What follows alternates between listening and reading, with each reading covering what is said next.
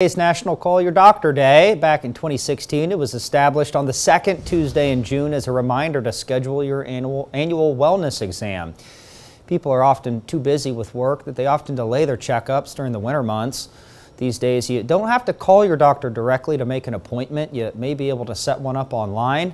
Regular visits to your doctor are crucial to help detect health problems early and reduce your risk of getting sick. Okay, it is chilly this morning. Grab a